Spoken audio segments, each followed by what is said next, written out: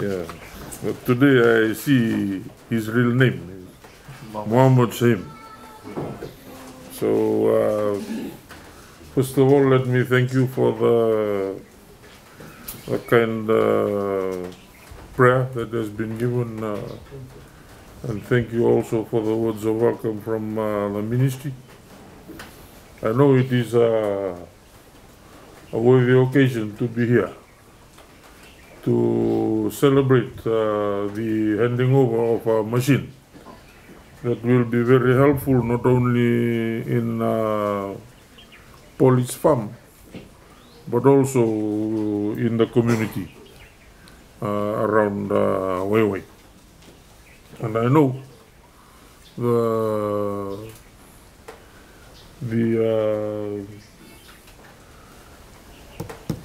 farmer that we are here with, Polly, has never received any assistance from government, except for some fencing material, I think. Yeah. But today, government is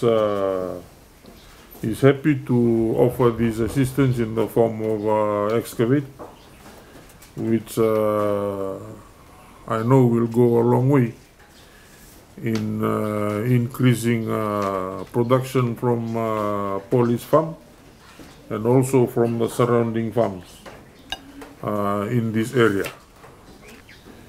There is a verse in the Bible which says, God first helps those who help themselves.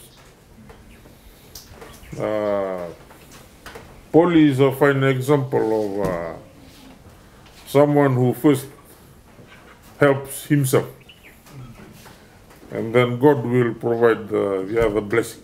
And I see today that verse has come to life.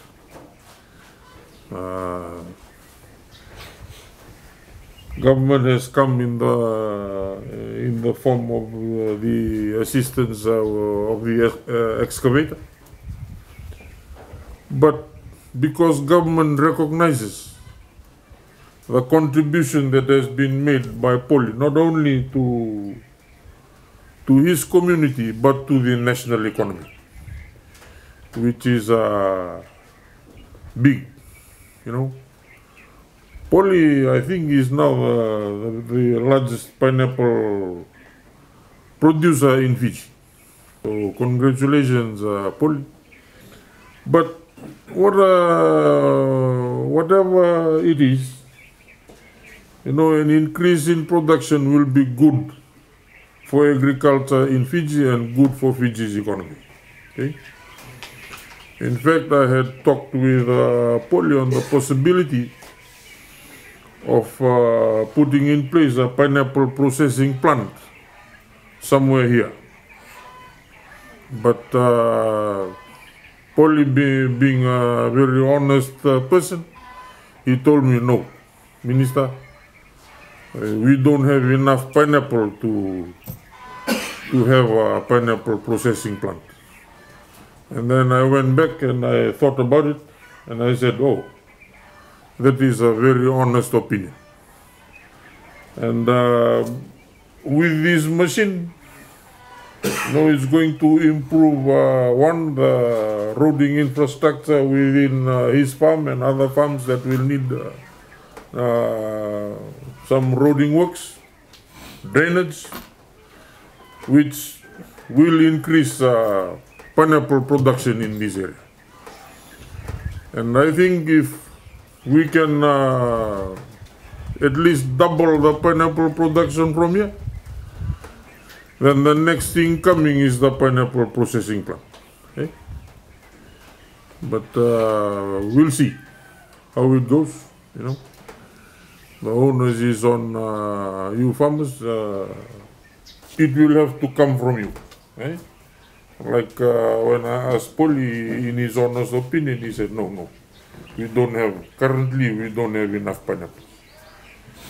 And I believe that that is a very honest opinion. But this is what we want. Government through the Ministry of Agriculture, wants to work closely with you. And we want to listen to you. It's not what we as the ministry or government wants. You know, it should be coming from the bottom up. Okay? Because you are actually the farmers who are sweating it out in the field every day. You know, and I must congratulate all farmers who are here for your effort. Because you are the ones who are feeding Fiji. You are the ones who are keeping Fiji alive. If it was not for the farmers, we will not be here. Right? You are the ones who make sure there are 3 meals on the table every day. The farmers of Fiji. You are the life of Fiji. And that's why I love being in the agriculture sector. I love being in the agriculture ministry. And I love to sit with farmers and listen to what you have to say. Because in my mind, the farmers of Fiji are the most honest people. Okay? Some of you might not believe it, but that's up to you. But for me, I think the farmers of Fiji are the most genuine. You know, because you sweat it out every day. Okay? While you are toiling in the sunlight, that is real work. Okay? When you are harvesting, that is real work. When you take your products to the market, that is real work. Okay? And when you see people having 3 meals a day, that is the result of your work. Okay? Unless people eat well, then the economy will grow. First of all, we had to feed ourselves. You know? When you have a healthy nation that eats well, then you can start thinking about growing the economy. If the people are hungry, forget about growing the economy. Okay? Because the only thing people will do when they're hungry is they'll start stealing. Okay? But when you have people who are fed well, then you can start thinking about growing the economy. So congratulations once again to all farmers this morning. I congratulate you, Polly, for a job well done. Okay? And with those words, I thank you once again. Unaka.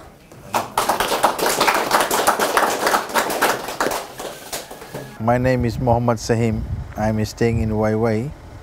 My age is 52, and I'm being started my farm when I was 18 years old. Now is nearly 33 years to planting this pineapple farming. Now I'm utilizing, I got nearly 400 acres of land, and utilizing for the pineapple is nearly 160 acres of pineapple is going on.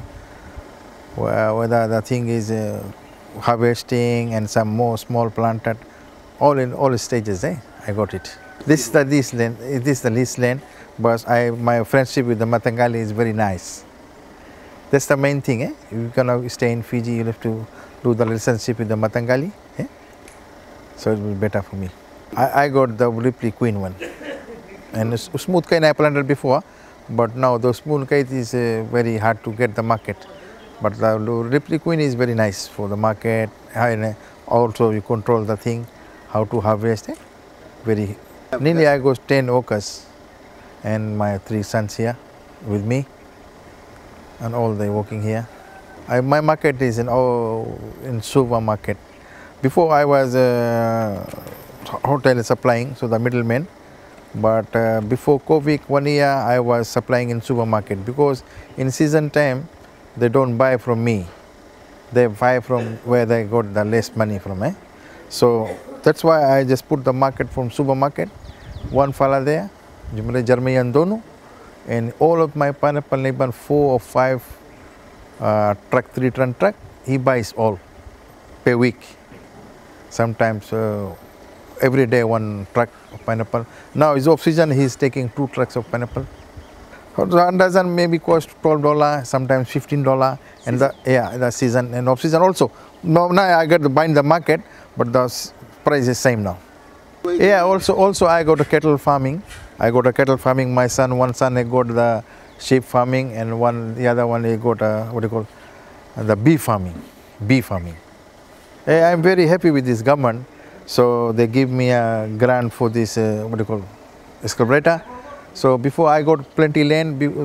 Before government they promised me, but they couldn't do anything. But this government came in 6 weeks. They gave me the offer for the excavator, and I paid the thing, and the machine was not there in the general machinery. So that I get to get another, after 6 weeks, then I get the machine. And I am very happy with this government, and I promise I'm gonna do the work with this government, and also I can supply the farmers if they were interested in pineapple farming. I can supply them the material, everything. Oh, very nice minister, man. The fella came here, the fella told me, I know you before, Polly. My nickname is Polly, eh? And the fella said me, Polly, I know you before. So I was very happy. Yeah, very happy. I'm very happy today, man. I want to tell all the farmers like me, just utilize all the farmers, the land, utilize the land. Even my land here and the other side, I got the cattle there, all the utilize the thing. Then you can get the money from here. Because people think they go overseas, they work there hard for 10 hours, 8 hours. But in farm, they work only for 5 hours. And there they just get little bit of money. If we work hard, we're going to get money.